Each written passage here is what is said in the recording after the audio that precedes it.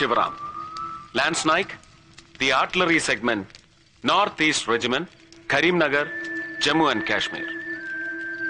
രാജ്യദ്രോഹത്തിന് court martial കഴിഞ്ഞ് പട്ടാള കോടതിയുടെ ഷൂട്ട് അറ്റ് സൈറ്റ് എന്ന എക്സ്ട്രീം സീക്രട്ട് വധശിക്ഷയ്ക്ക് വിധിക്കപ്പെട്ട Indian jawan.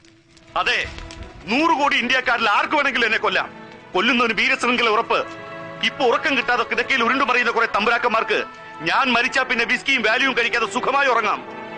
Relax Sivaram, relax. How can I relax sir?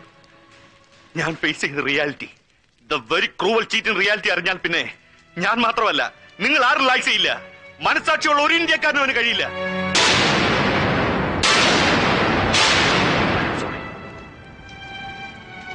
I am sorry sir.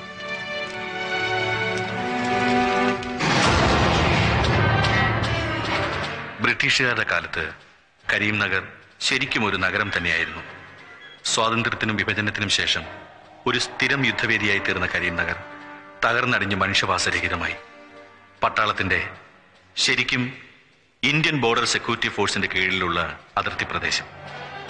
അയൽ രാജ്യത്ത് ആഭ്യന്തര കുഴപ്പമുണ്ടാകുമ്പോൾ അവരുടെ ഭരണാധികാരികൾ ജനശ്രദ്ധ തിരിച്ചുവിടാൻ ഏതെങ്കിലും ഇന്ത്യൻ അതിർത്തികളിൽ ആക്രമണം അഴിച്ചുവിടുകയാണല്ലോ പതിവ്.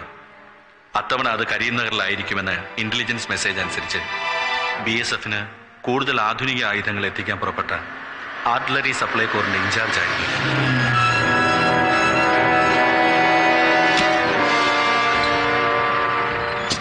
ദൂരെ മറ്റു ചില ഇന്ത്യൻ ആർമി വെഹിക്കിൾസ് കണ്ട് എനിക്ക് സംശയമായി.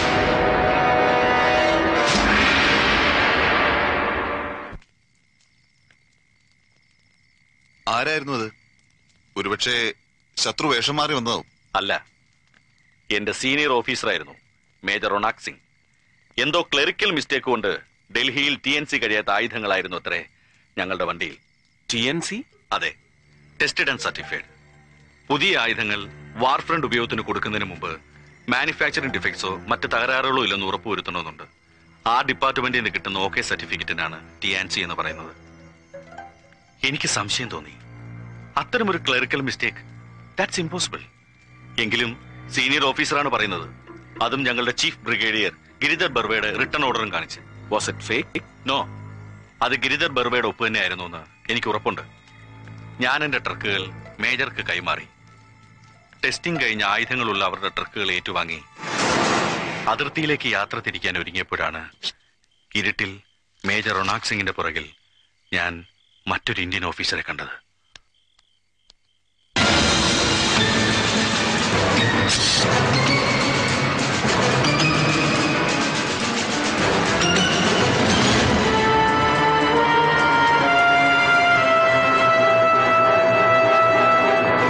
അതുകൊണ്ട് താൻ അയാളെ ഓൺ ദ സ്പോട്ട് പിടിച്ചില്ല? എങ്ങനെ കഴിയും സാർ? എന്റെ സീനിയർ ഓഫീസറിന്റെ കൂടെ അതേ റാങ്ക് യൂണിഫോം ധരിച്ചാണ് അയാൾ നിന്നിരുന്നത്. നരേന്ദ്ര ഷെട്ടി എനിക്ക് നേരിട്ട് പരിചയമില്ലെങ്കിലും ആ ബിസിനസ് മാഗ്നറ്റിന്റെ ചിത്രം ഏതോ ന്യൂസ് പേപ്പറിൽ ഞാൻ കണ്ടിട്ടുണ്ട്. അത് ഷെട്ടിയാണെന്ന് ആ സാഹചര്യത്തിൽ ഞാൻ എങ്ങനെ ഉറപ്പിക്കും? ഞാൻ കണ്ട ഓഫീസർ ഷെട്ടിയുടെ മുഖച്ഛായ ഉള്ള ഒരു ജയകുമാർ ആയിക്കൂടുന്നില്ലല്ലോ. പക്ഷെ അത് ജയകുമാർ ആയിരുന്നില്ലെന്ന് എനിക്ക് മനസ്സിലാക്കാൻ അതേ രാത്രി ഏറെ വൈകേണ്ടി വന്നു. അംഗസംഖ്യയിലും ആയുധബലത്തിലും ഏറെ മുന്നിലായിരുന്ന ആർമി അന്നത്തെ എൻകൗണ്ടറിൽ ദയനീയമായി പരാജയപ്പെട്ടു. നോ, നമ്മൾ തന്നെ നമ്മളെ തോൽപ്പിച്ചു. 167 ഭാരതപുത്രന്മാരാണ് അന്നൊരൊറ്റ രാത്രി കരീംനഗറിൽ വീണു മരിച്ചത്. ജീവനോട് രക്ഷപ്പെട്ടത് ഒരേ ഒരാൾ മാത്രം, തമിഴ്നാട്ടിൽ നിന്നുള്ള ഒരു ഹവീൽദാർ രാജരത്നം. റൊണാക് സിംഗിന്റെ കൂടെ ഞാൻ കണ്ടത് നരേന്ദ്ര ഷെട്ടി തന്നെയാണെന്നും എന്തൊക്കെയോ കള്ളക്കളികൾ ആ രാത്രിയിൽ ആയുധ കൈമാറ്റത്തിൽ നടന്നിട്ടുണ്ടെന്നും എനിക്ക് ഉറപ്പായി. ഭാഗ്യത്തിന് അന്ന് ബേസ് ക്യാമ്പിൽ ഞങ്ങളുടെ ബ്രിഗേഡിയർ ഗിരിധർ ബർവ എത്തിയിരുന്നു. രാജരത്നത്തെയും കൂട്ടി ഞാൻ ബേസ് ക്യാമ്പിലേക്ക് പോയി. എന്റെ സംശയം ഞാൻ ബ്രിഗേഡിയറോട് തുറന്നു പറഞ്ഞു.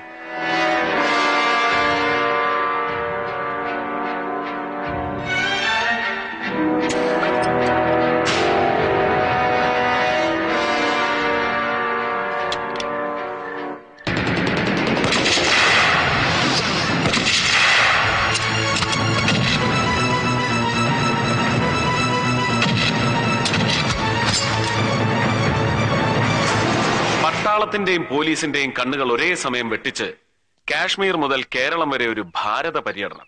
ടെറിഫിക്. മുഹമ്മദ് സാറിന്റെ കൈ പെട്ടില്ലായിരുന്നെങ്കിൽ എന്തായിരുന്നു ശിവറാമന്റെ അടുത്ത സ്റ്റെപ്പ്? മുഹമ്മദ് സാറിന്റെ കൈ പെട്ടതല്ല സുഹൃത്തെ, കീഴടങ്ങാൻ തന്നെ വന്നതാണ്. പൗലോസ് അച്ഛനാണ് എന്നെ ഇങ്ങോട്ട് അയച്ചത്. പൗലോസ് അച്ഛൻ? അച്ഛനെ എങ്ങനെ അറിയാം? റാന്നിയിൽ എന്റെ സ്വദേശത്ത് അച്ഛൻ പണ്ടൊരു പോളിടെക്നിക്കിന്റെ പ്രിൻസിപ്പൽ ആയിരുന്നു. പക്ഷെ ഞാൻ നാട്ടിലെത്തിയത് റോയി അലക്സിനെ കാണാനായിരുന്നു. ആ കൊല്ലപ്പെട്ട ജേർണലിസ്റ്റ്? അതെ, അവൻ എന്റെ ക്ലാസ്മേറ്റ് ആയിരുന്നു. ഒരു മീഡിയ കവറേജിലൂടെ ഇന്ത്യൻ സൈന്യത്തിലെ ആയുധ ലോബിയെ തുറന്നു കാട്ടാതെ രക്ഷപ്പെടാനാവില്ലെന്ന് എനിക്ക് തോന്നി. തേടി നടന്നവനെ കണ്ടെത്തിയെങ്കിലും എന്റെ കഥ പറയാൻ കഴിഞ്ഞില്ല. ഈ കഴിഞ്ഞ സെപ്റ്റംബർ 18 ഈവനിങ് അന്നാണ് ഞങ്ങൾ കണ്ടുപിരിഞ്ഞത്.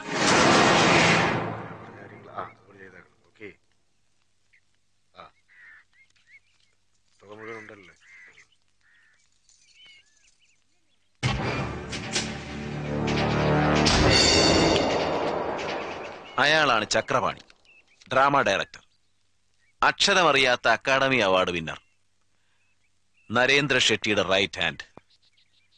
ഇന്ന് രാത്രി ഇവന്റെയൊക്കെ കള്ളി ഞാൻ പൊളിക്കും.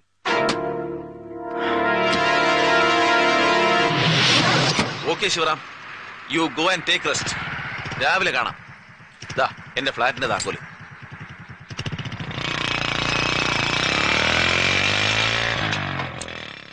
അവൻ പിന്നെ മടങ്ങി വന്നില്ല. പിന്നീടാണ് ഞാൻ പൗലോസ് അച്ഛന്റെ അടുത്ത് എത്തിയത്. റഹീം ഹാജി വധം, റോയി കൊലക്കേസ്, ഇത് രണ്ടും തെളിഞ്ഞു കഴിഞ്ഞു. പിന്നെ ആ ഷെട്ടിയും ചക്രവാണിയും നമുക്ക് ഡിങ് ഡിങ് അങ്ങ് പൊക്കിയാലോ സർ? നോ, നമ്മുടെ ടാർഗറ്റ് വല്ലാതെ തിരിയുന്നു. ശിവറാം പറഞ്ഞതും നമ്മളൊന്ന് എക്സ്പെരിമെന്റ് ചെയ്തതും കൂടി വെച്ച് നോക്കിയാൽ പിന്നെയും ഉണ്ടല്ലോ മിസ്സിംഗ് ലിങ്ക്സ്, ലൈക്ക് ഫാദർ പൗലോസ്. ആ പൗലോസ് അച്ഛനായിരിക്കണം എല്ലാത്തിന്റെയും കിങ് പിൻ. എങ്കിൽ എന്തിന് അദ്ദേഹം ശിവറാമിനെ ഇങ്ങോട്ട് അയക്കണം? ഒരുപക്ഷെ കഥ അറിയാതെ ആട്ടം കാണുകയാവണം. ഒരു മുൻപരിചയവുമില്ല. ലേത്ത് ചുമ്മാ പണിയില്ലാതെ കിടന്ന് തുരുമ്പെടുക്കുന്നത് കണ്ടപ്പോ ഞാൻ മലയാളം കൂടാതെ തമിഴ് പത്രത്തിൽ ഒരു ക്ലാസിഫൈഡ് അഡ്വർടൈസ്മെന്റ് കൊടുത്തു.